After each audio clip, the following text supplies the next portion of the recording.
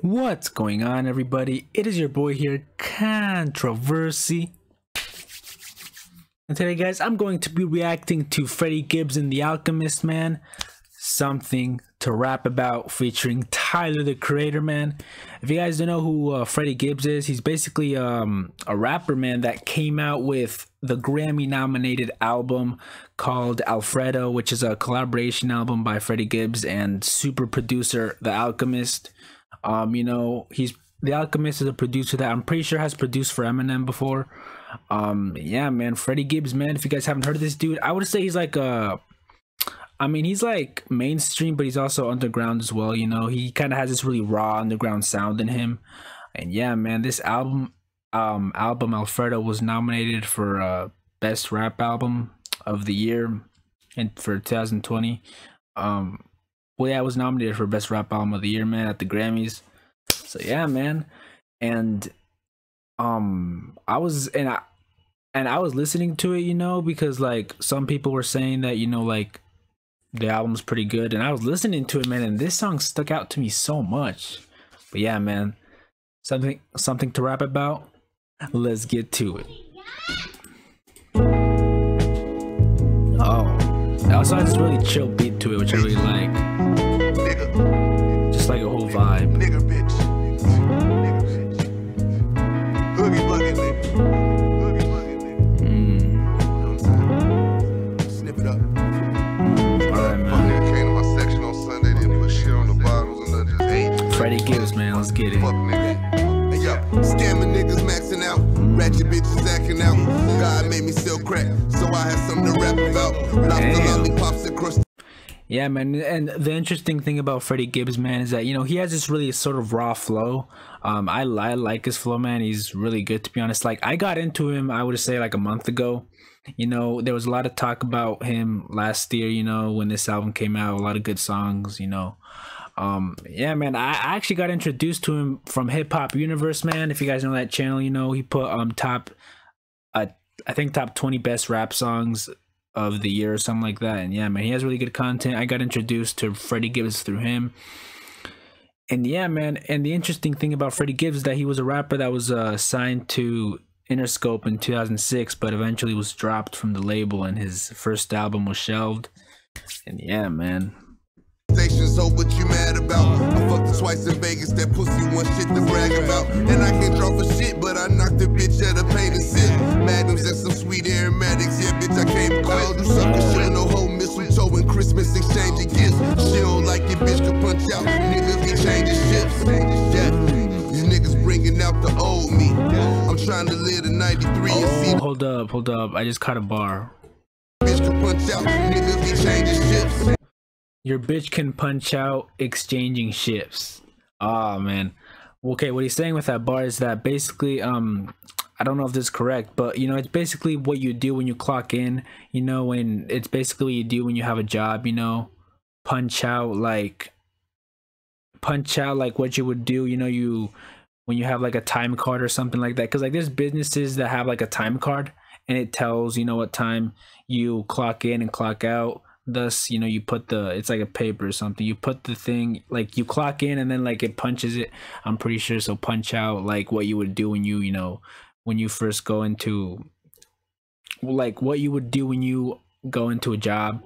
I don't know if that makes sense, but yeah, man, it's like basically, you know, clocking in, clocking out, punch out. Yeah, these niggas bringing out the old me. I'm trying to live to 93 and see the old me. I'm trying to live to 93 and see the old me. Damn, bro. Those lyrics say a lot, man, because, you know, Freddie Gibbs is a dude that he's like many rappers, not many rappers, but like a lot of rappers, you know, he comes from the hood. You know, that's kind of the environment he was raised upon. And yeah, man, and like those lyrics really do say something, you know, and like hopefully, you know, hopefully, you know, I make it to 93. Hopefully I live to see an old age, you know, because a lot of people in the hood, a lot of people, you know, like that are living that lifestyle, they die pretty young, man, you know. They don't really, and it kind of sucks because like they don't get to see They don't get to, you know, grow old. They don't get to, you know, see older age, man. Facts.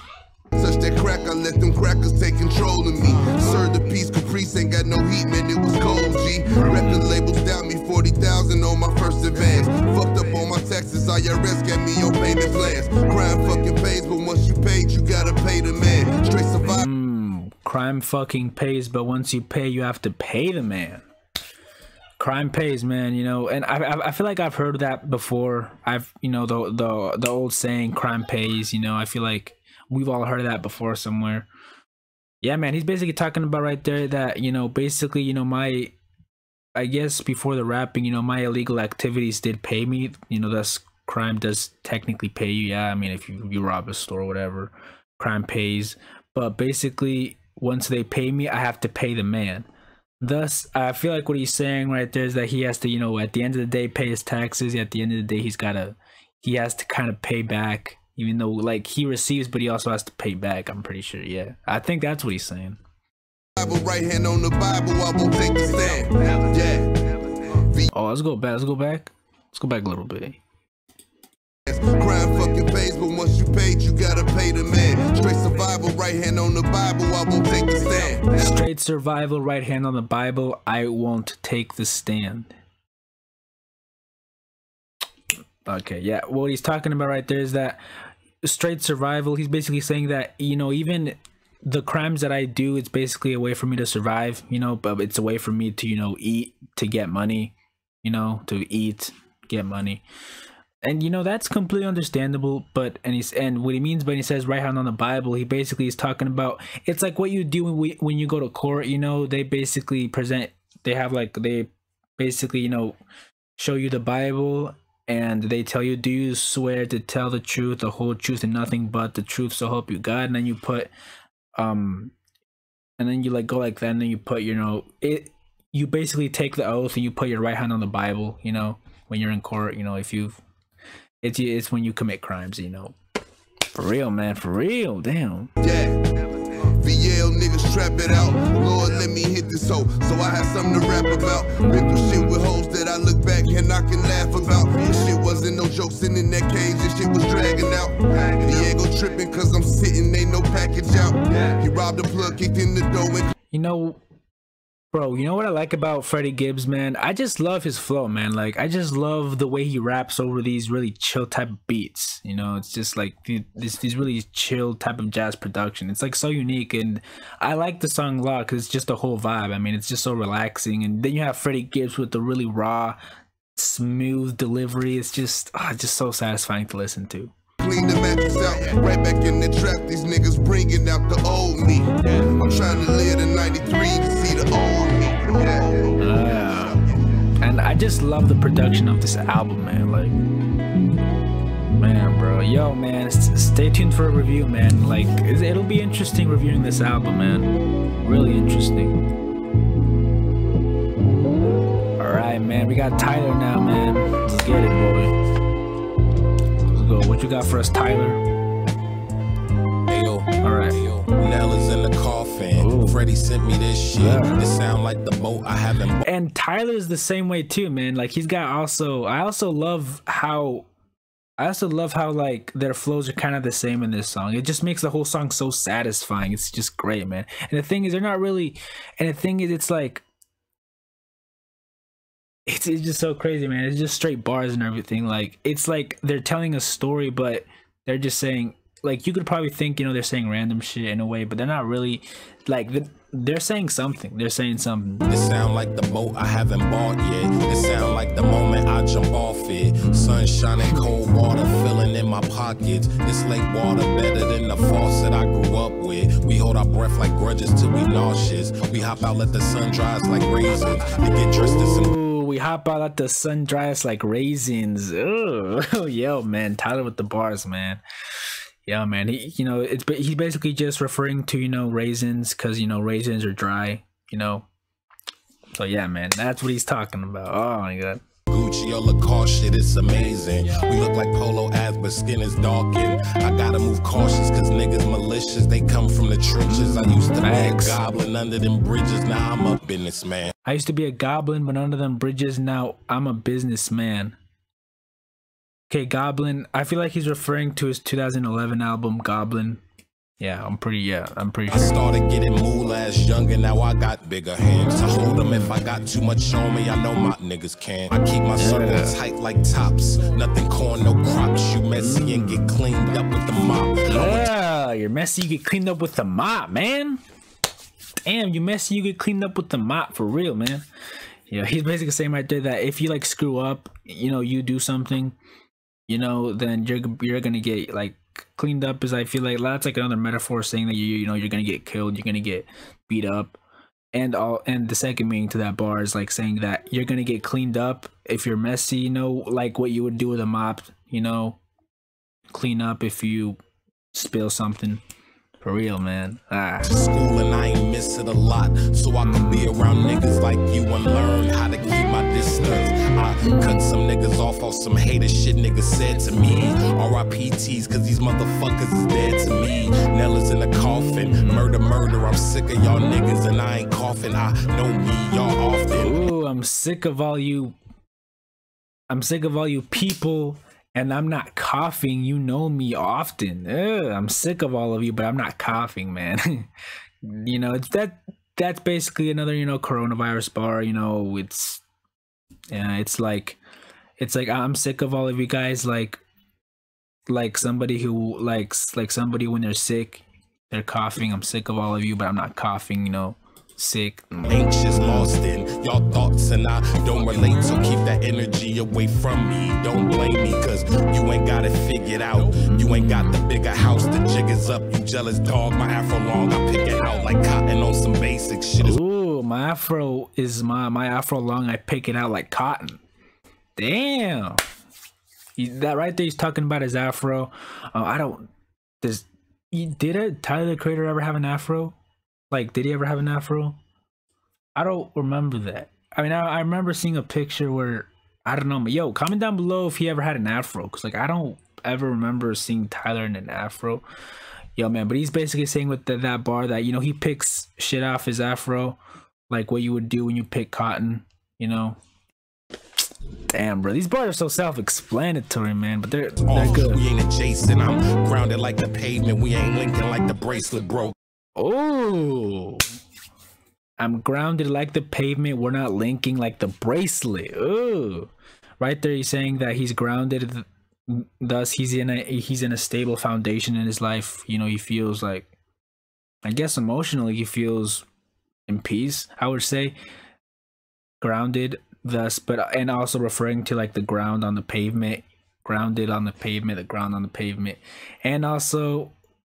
What he means with the other bar, we're not linking like the bracelet, bro. He's talking about that me and you don't really connect, like we don't really have the same ideas, but we also don't connect like what you would do with a bracelet, you know, linking, because a bracelet is like something that's linked together to, you know, fit around your wrist, man.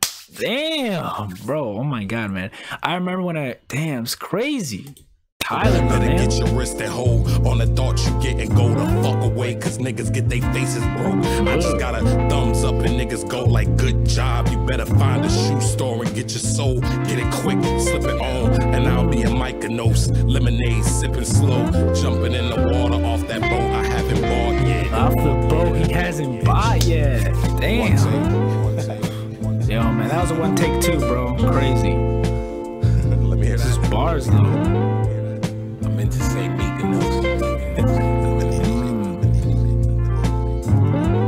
It's interesting. Let's go back a little bit. Hold up. He said something that really doesn't make any sense. Wait. Let me hear that. Okay, so right here it sounds like he's saying let me hit that. Wait a minute. I'm gonna turn on, oh man, I can't turn on captions. Like it sounds like he's saying let me hit that. Wait a minute. Let me hear that. Okay, yeah, you see, I feel like he's saying let me hit that. And that's like something somebody would say, you know, when they say that, hey yo, like pass me the blunt, you know, it's something that somebody would say when they want to smoke. But the interesting thing about Tyler is that the dude does not smoke. Like he said in interviews before that he doesn't smoke. But like But like what he said right there, let me hit that. If he is saying that, I'm not sure, because it sounds like he's saying something else. It sounded right there that he wanted to smoke. I don't know, man, because like I mean I've heard before that Tyler does not smoke, you know, so that's kind of contradictory, but I don't know. I meant to say Mykonos. Whatever, man. Bro, I love the way this song feels, man. Damn. So relaxing, man.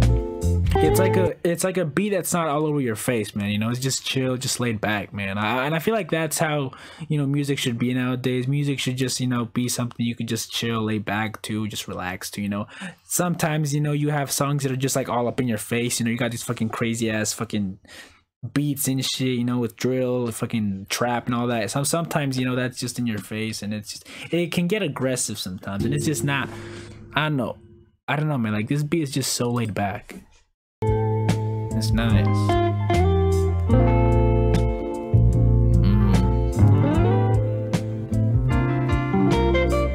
It's just so chill, man. The thing. Damn, alright, the song's basically over. You know, that sort of that last 14 seconds is just basically like it's basically a sample that's gonna lead on to the next song. For real, man. Yo, man, but there you guys have it, man. Freddie Gibbs and the Alchemist, Something to Rap About, featuring Tyler the Creator, man.